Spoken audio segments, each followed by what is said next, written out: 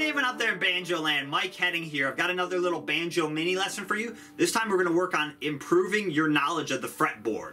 So this is a big topic and it's easy to get overwhelmed. You know, you look down at your banjo, you've got 22 frets, sometimes 24, you've got 5 strings. It's a lot to memorize. So we're going to take this really slow.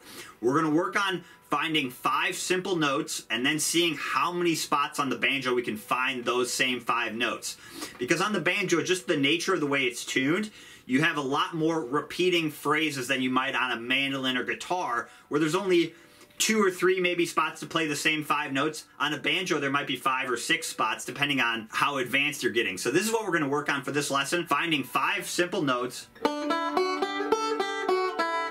and seeing how many spots we can find those same 5 notes on the banjo. This is going to improve your knowledge of the fretboard, get you thinking about transferring between different strings, thinking about decisions of where you want to play something on the banjo. Now that you know multiple spots to play the same idea, that gets into decision making now of, okay, do I want to play it down here? Do I want to play it up here? And that's going to improve your knowledge of the fretboard. I'm going to break it all down. All right, here we go. Here's improving your knowledge of the fretboard. All right, let's start talking about a little exercise to improve our knowledge of the fretboard. And there's a lot of ways to do this, and this is a big topic, so we're going to get into it really slowly. Because I think if you just initially try to memorize the entire fretboard, it's pretty overwhelming. So I know I felt that way. So I think taking it in chunks, digesting it in small pieces is a better way to learn the fretboard. So what we're going to do for this example is we're going to take 5 notes and we're going to see how many spots we can find those same 5 notes on the banjo. So it's really important on banjo just because of the nature of the tuning that we really understand the fretboard. So I'm going to give you 5 notes to start with, and eventually you can add other notes or make up your own notes to do this exercise, but these are 5 notes that are going to appear on the fretboard in multiple spots. So we're going to start up on our D string, our first string. That's going to be our first note, and we're going to do the first 5 notes of a major scale. So we've got open D string, 2nd fret on the D string, 4th fret on the D string, 5th fret on the D string, and 7th fret on the D string. And then we're going to go back down.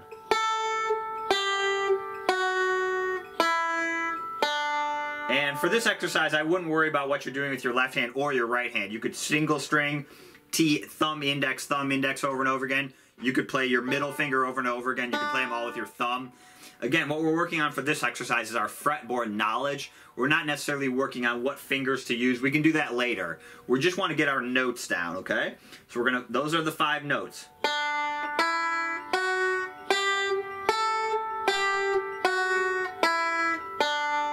So one thing you can think about is our pattern for a major scale, which is whole step. So we got a whole step, 2 frets, whole step, half step, whole step.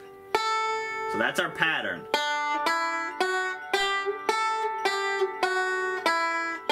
And like I said, eventually you can find the rest of the notes in the scale, but we're just going to start with those 5 notes. And we're starting with the easiest way of finding them all on one string.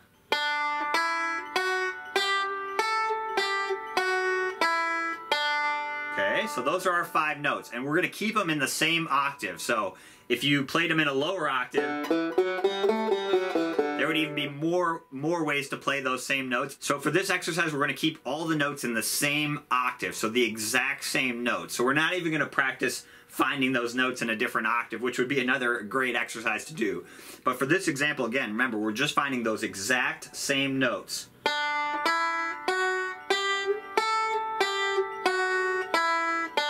So the first way to do it is to find them all on one string, okay? So now let's move down to the 2nd string and do that same thing. So we're going to start on the 3rd fret, up to the 5th fret, 7, 8, and 10. Remember, we're following that same major scale pattern. Whole step, half step, whole step. So again, don't worry about what you're doing with your left hand or right hand. Just find the notes. You know, play it all with your thumb of your right hand if you want. Okay, so that's on the 2nd string. Same 5 notes, exact same pitches.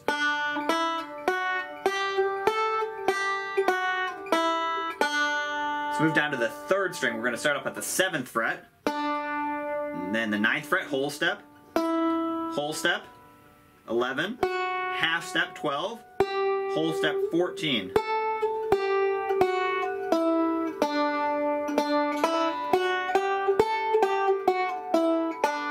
Lastly, on the 4th string, 12th fret, 14, 16, 17, and 19.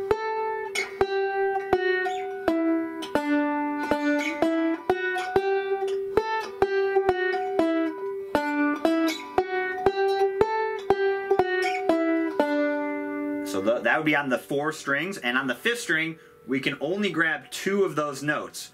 Again, if we wanted to change the octave, we could play all of them. But if we want to stay in the same octave, we can only grab 2 of the notes: the 5th fret, the G, and the A note. We don't have any notes lower than this 5th fret. That's our lowest note on the 5th string. So again, we can only grab 2 of the notes. Okay. So now we've got a way to play those 5 notes, those exact same 5 notes on any of the strings we want. Let's do that again.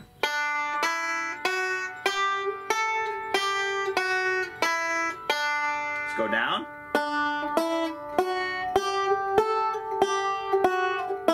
Let's go down.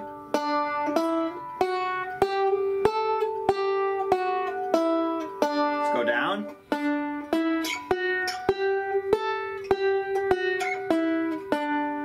Again, on the 5th string, we have 2 notes only. Okay, so just figuring out where those same 5 notes occur on each string is very important, because now what can we do? We can start combining the strings to move this way across the strings or this way. We really have any direction we can go now, depending on where we want to go. So maybe I start it on the 2nd string, and now I switch to the 1st string. So I can find the notes that way. Maybe I start down here. Now I'm changing across 3 strings. Maybe I do it this way, melodically, so now I switch strings really quickly. So now I'm going across all the strings. Or I do it up here, single string. All I'm doing is combining the versions, and that's why it's so important to learn it on each string first, because now I'm just playing the first 2 notes. In that example, I'm playing the first 2 notes on the 3rd string. Now I'm playing notes 3 and 4 on the 2nd string. I could go up and grab that 5th note right here, or right here. Again, I just did it. Or up here.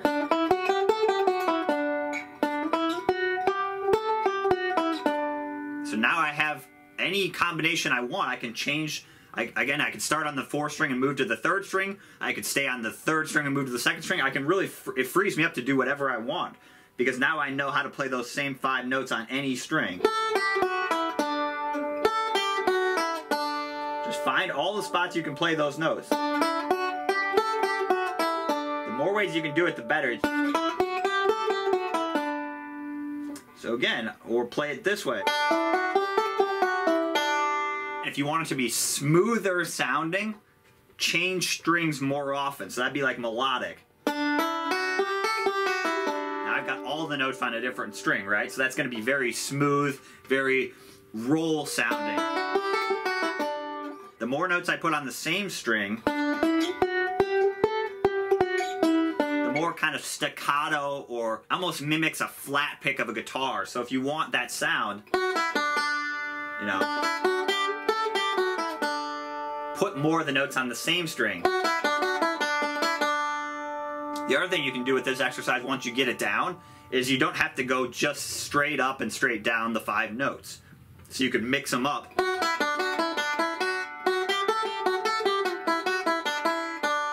And come up with your own little pattern.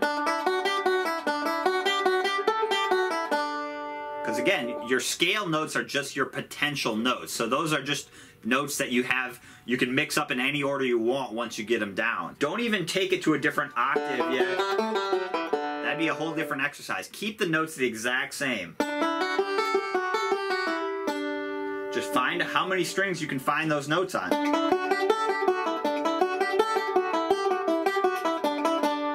mixing them up in whatever order I want.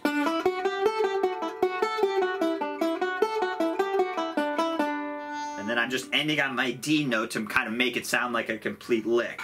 So you really couldn't over practice this exercise. This is a really good exercise in developing your knowledge of the fretboard. You really want to be able to play those notes wherever you are on the fretboard, and you can always get yourself out of a tough situation. If you're up here, now I know where to grab those notes to get back down, or vice versa. If I'm down here, now I know how to get those notes, start moving up the neck. And there's so many things you could do to expand upon this exercise. Eventually you could take 5 different notes, do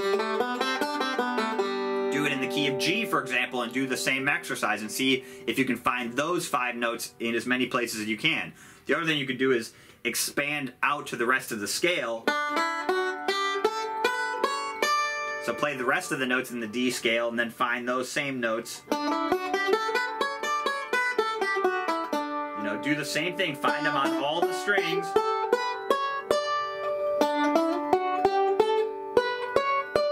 And then do the same exercise.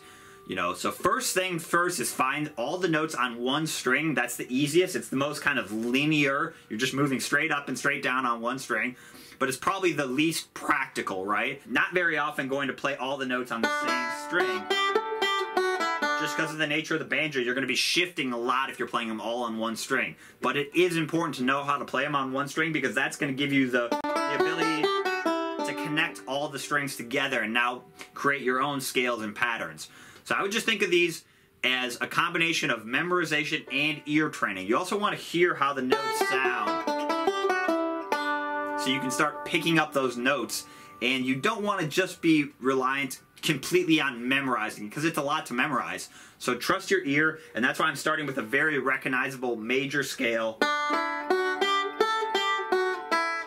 know, eventually you could add more complex notes and mix it up even further, but start with these 5 notes. Figure out how many different ways you can play on the banjo. Try it with melodic, try it with single string, try just picking one note at a time. The right hand and left hand stuff on this exercise at first isn't what is important. The important thing is figuring out where you can find all those notes and make the connection between transferring to the next string and being able to continue the melodic idea that you're playing. All right, hopefully that helps you out. All right, good luck.